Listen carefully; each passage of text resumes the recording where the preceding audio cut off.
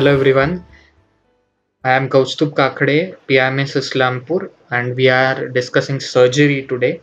And under surgery, we are doing head and neck cancers, the section of head and neck actually, under which we started with oral cancers. We studied about what are oral cancers, how they develop, what are the risk factors, what are the pre-malignant conditions, how to recognize it, and now we are going to see how we are going to manage a case of oral cancers. So let's go to management of oral cancers. Right now, firstly you need to investigate a patient. Right, you are going to investigate a patient first to confirm the diagnosis, to stage the disease, and finally then to treat. Right, these are going to be the objectives. So the investigation of choice is going to be edge biopsy. I have already explained this in the earlier video, that why you do an edge biopsy. The simple reason is that suppose this is an ulcer in the oral cavity. Okay, in the center you have this necrotic material. So if you take a core biopsy, like in other situations, like if you have a breast cancer, it is covered by the skin. You cannot take out it easily. So for what you do, you do a core needle biopsy. But here no need, because in the center you have the necrotic material, whereas here you will have this proliferative cells, right? So it's very important that you pick up something from here, from the edge, to get a correct diagnosis, to prevent any false negative results, right? Then you are going to do for lymph nodes, you are going to do a ultrasound guided FNSE, fine needle aspiration cytology. So why I am doing an ultrasound, though I am having an ulcer, because we don't know how deep this ulcer is, right? If it is far deep going into the floor of the mouth, it will be difficult for us to stage the disease as well. So for that, what you will do, you will take an ultrasound probe over here, move that ultrasound probe here and there, and with the help of that ultrasound, you will take a needle, and through that needle, you will take some specimen for histopathology. And then finally, for staging, you are going to go to a very important phase, that is your CT scan. Right now, how to stage a disease? See, earlier we used to have only this sizes. Okay, firstly, we are doing a TNM staging: T for tumor, N for node, and M for metastasis. Right. Firstly, earlier we used to have only the size of the tumor considered, but as per the AGCC 8th edition, okay,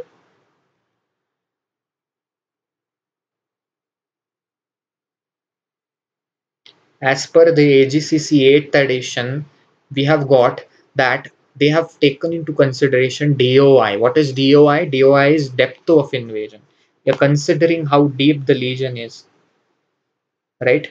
So please understand that in this staging, stage 1 is going to be less than 2 centimeters size and depth of invasion less than 5 mm. This depth of invasion, how will you get the depth of invasion? How will you get the depth of invasion? You will get this with the help of CT scan. Okay. Is there a role of MRI? That depends upon the case, also depends upon the patient. If you suspect it involving the soft tissue, the bone, the other soft tissues, nerves and blood vessels, then the MRI will play a role as well, right? So in T1 you have less than 2 centimeter, depth of invasion less than 5 mm. In T2, just remember, in T2 depth of invasion is going to remain 5 to 10 mm, right? So even if your size changes, if the depth of invasion is between 5 to 10, this will always remain stage T2, right? Then T3 is if the size of tumor is more than 4 centimeter, or please consider this or, and then depth of invasion more than 10 mm. So either a size of more than 4 centimeter or the depth of invasion of more than 10 mm. This is going to be T3. Then remember, T4 is in general going to be a local invasion, right? This is going to be a local invasion, right? Understand the difference between 4A and 4B. It's resectable and non-resectable. What do you mean by resectable? Resectable means you can resect, you can remove out the tissue, you can remove the pathological areas.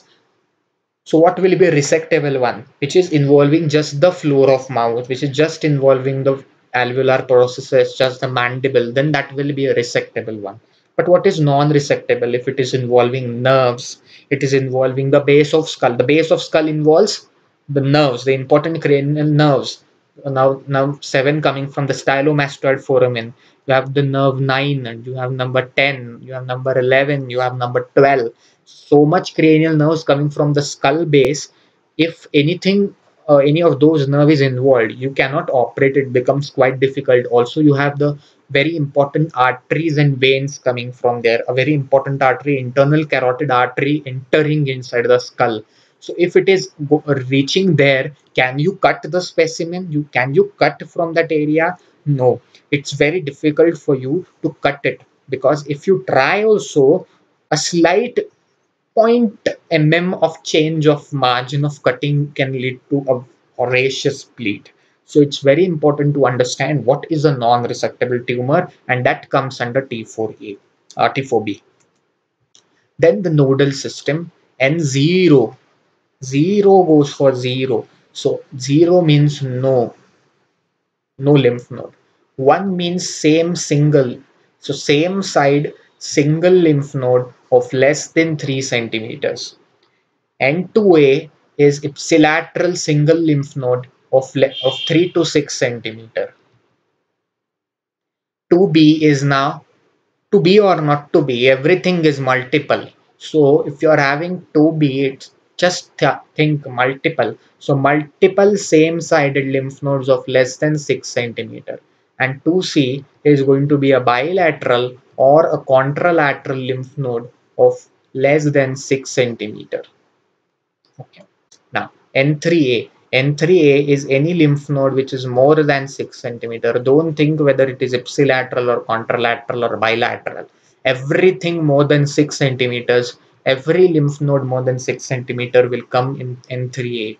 And if you are having a clinically overt extranodal invasion, that means you can get on palpation, it's a node, but the node is quite irregular. Normally, if there is metastasis also, the node should feel sort of like a grape, like should not be like a grape, but like a seed, which is a hard seed and regular. But if there is extranodal invasion, it will be quite irregular and surroundingly adhered. So that will come under N3B, right? This is the most easy part I can tell you in the staging to understand. 0 means no metastasis. Yes, there is a metastasis than M1. Yes. So in general, to understand the stages, please understand 1 go with 1, 2 go with 2, 1 for 1. So any T1 but with N0 and M0.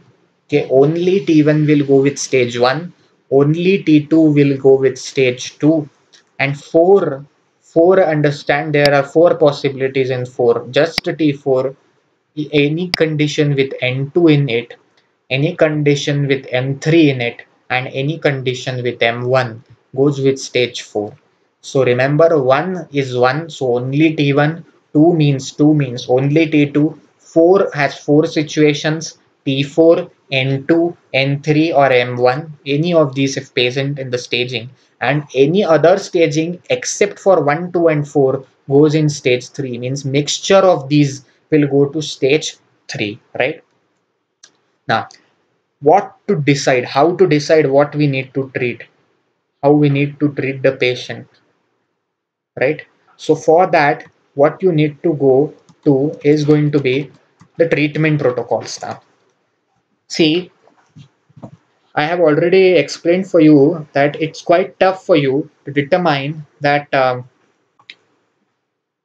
when to shift the patient to the OT, because of being a cancer surgery, many things have to be done. So you need to take a pre-management care to the patient, that is a routine investigation, pre-anesthetic checkup, regular mouthwash. I have explained this why.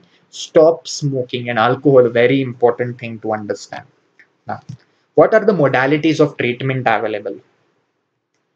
Three important things. Remember, a small trick. Okay, I'll teach you a trick to understand. Okay. Whenever a cancer, this is a general principle of oncosurgery, remember, whenever a cancer metastasizes via lymph nodes, when the prime method of metastasis for a cancer is lymph nodes, there are three things to be considered, right? First thing is surgery, and that has to be the primary mode. Then you have the lymph nodes, because we know lymph nodes are the one through which it metastasizes. And finally, chemotherapy or radiotherapy. Now, under this, also understand squamous epithelium is resistant to chemosensitivity. It is chemoresistant. So, squamous cell cancer is more common in oral cavity, and that's why chemotherapy has not much of a role, though some areas they consider it to be of good choice. They give a neoadjuvant chemotherapy as well, but not a routinely recommended one. So we go for radiotherapy more. So there are going to be three things: a surgery, that is a wide excision; lymphadenectomy, that is lymphad means lymph node, and ectomy means to cut and throw.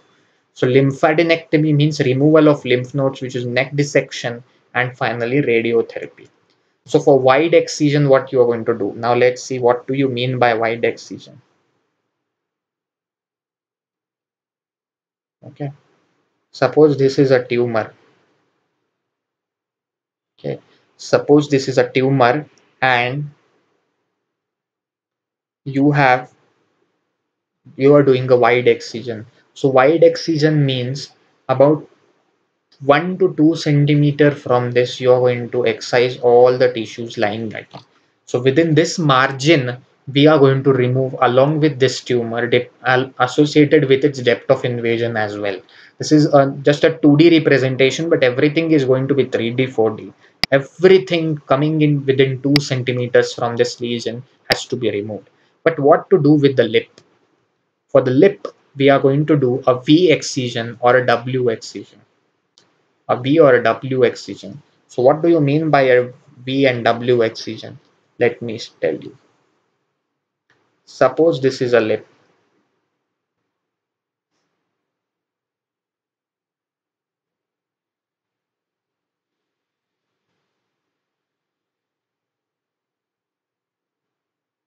Okay.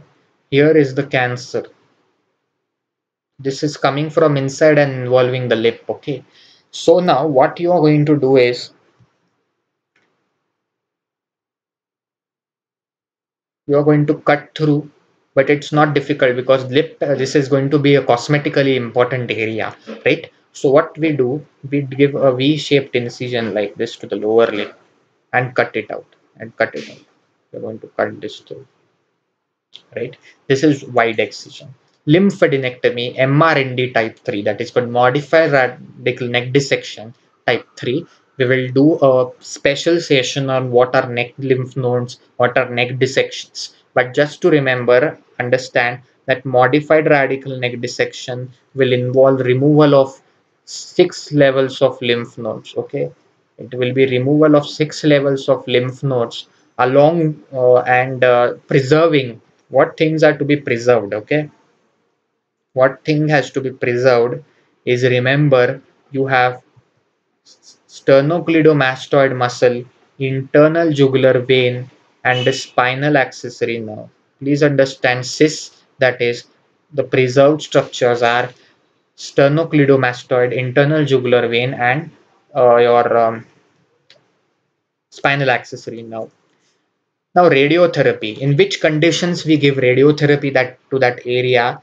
Just that four indications is a high-grade lesion on histopathology. It involves blood vessels, so blood vessel invasion, which is a non-resectable one, lymph node positive, and those with positive margin. Positive margin means after doing a wide excision, the borders of that specimen which we have sent to the histopathology should show negative margins. The margins of that lesion should be negative, but if it is found to be positive, then you need to give a radiotherapy. How to reconstruct? This is not needed at the OG level, but just to remember, for a lip, you go for primary healing. If it is less than one third, just suture that. But if more than one third is involved, we use something called as a base slander flap. For tongue and floor, we go for radial forearm flap, and if it's a mandible, we preferably go for a fibular flap. Thanks a lot for watching this video, and hope this discussion has helped to you to understand what and how to manage a case of oral cancer. Okay, thank you.